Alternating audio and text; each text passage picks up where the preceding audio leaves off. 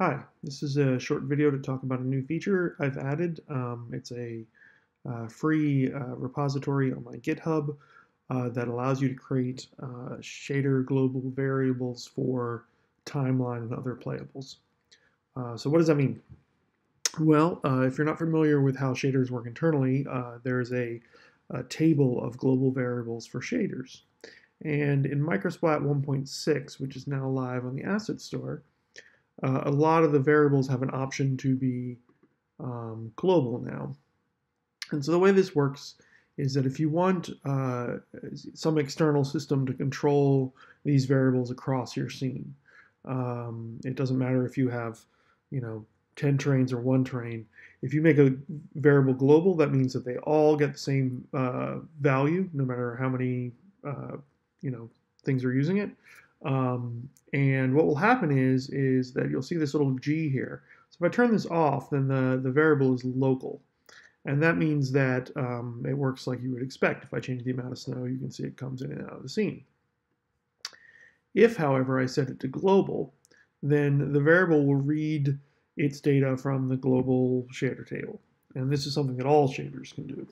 Um, so that's pretty cool. That lets us integrate with things like Enviro very easily. I sent over a list of these variables to the guy who writes Enviro, and he's going to add them into his next patch, and hey, we're integrated.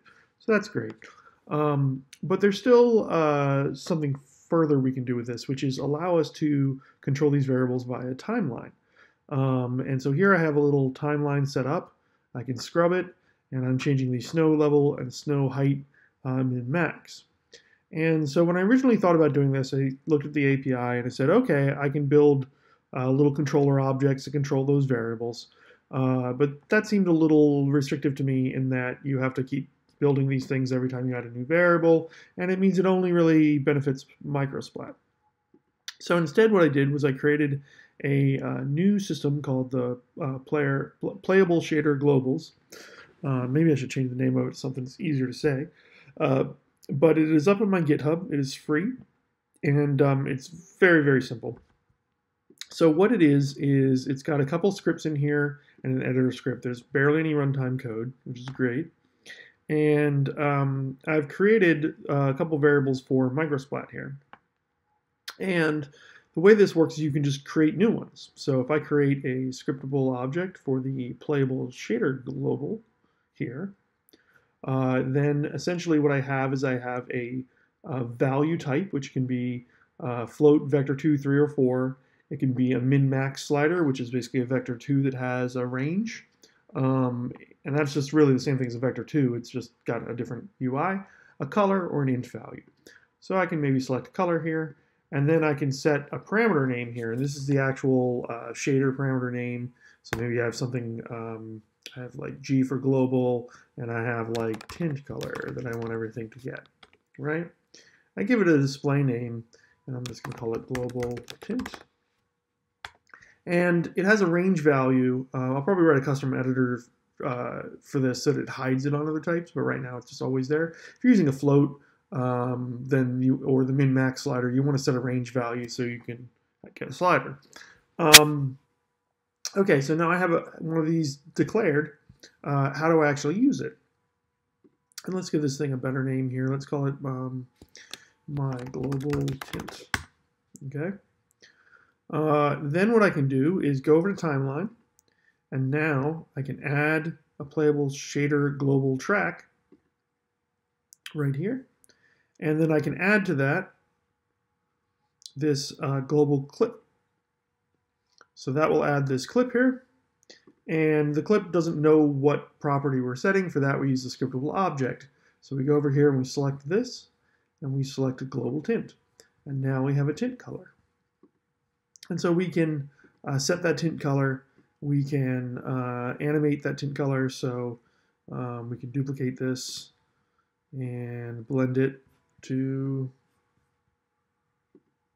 blue here, maybe a light blue.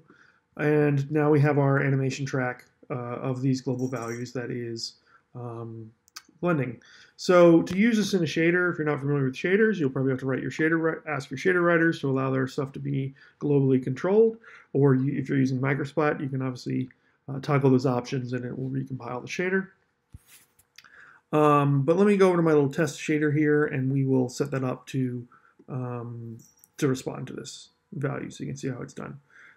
So here we have our global tint. I'm just going to copy that variable name. And then I'm going to go with a little test shader in here somewhere. Here we go, test global. And what you do is instead of adding a property for your shader like you would for most shaders, you leave that out. And then you can just say, okay, I have a fixed for called gtint color.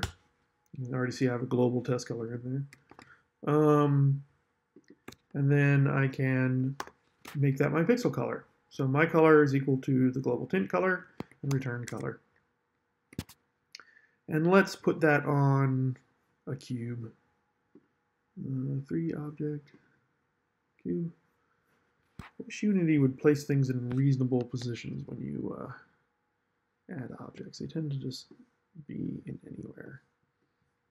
All right, so here's my cube. I have my test material here. It's currently set to red because we're at the beginning of that timeline. And let's go back to our terrain where I made my timeline and scrub this. And you can see now that that global tint color is tinting to blue, right, over that animation. And it'll go back to its default color when the animation is done. You can use this to basically make any shader global anywhere into something that you can use in the Playable API. It doesn't have to just be for MicroSplat. And additionally, from C#, you can actually set and get global variables. So if you wanted to route things through this, you could use it as sort of your global table for sort of world-changing things to do with weather systems and things like that. I wouldn't recommend putting like thousands of variables into this table if you're not using them for shaders, but since most of this stuff ends up being animated or used in a shader, it's a pretty good way to store things about like weather and sort of scene globals and lighting colors and things like that. So yeah, that is free on my GitHub. And I will probably ship a collection of these objects for MicroSplat in the next patch, but it's easy enough to make them. The system for actually turning on and off globals in MicroSplat is wherever you see this little G. So like, for instance, here's the puddle maximum height and the raindrop intensity. So any of these you can make global, and then you can animate them as part of your timeline animations for cutscenes and things like that. And yeah, and it's very easy to add these for any other system you have that has global variables or your own shaders. So yeah, that's about it. And hope you like it.